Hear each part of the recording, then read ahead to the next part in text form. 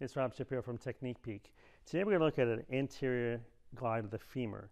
So you put your patient on their stomach, ASISs are stabilized by the table. You bring your leg out a little bit so I can put your leg out a little bit. That's it. That way. Good. Bend your knee. And then what you want to do is come in through here. You're going to grab onto it and make sure you have it comfortably stabilized. Good. And I'm going to go on the back of the femur. I'm going to do an anterior glide. So I'm going to take up the slack, take up the slack that way. And I can do a static hold, or I can start doing oscillations. Okay, so the key to this is to get hip extension, and for the head of the femur to be able to glide more anteriorly. Try it one more time as we go through. You have to be able to get onto it.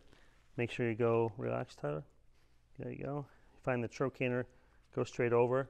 So you find the back of the femur, the head of the femur, and you're going to do a anterior glide of the femur. Good.